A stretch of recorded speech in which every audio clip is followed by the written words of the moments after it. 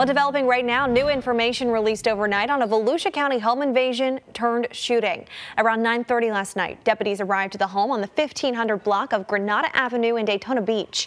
That's not far from Nova Road and the Walmart neighborhood market. At this point, we know at least one person was shot, and deputies believe the crime is drug related. There's no word yet on if they're looking for a suspect. We're working to get more information from deputies, and we'll pass along the latest updates right here on News 6 and on clickorlando.com.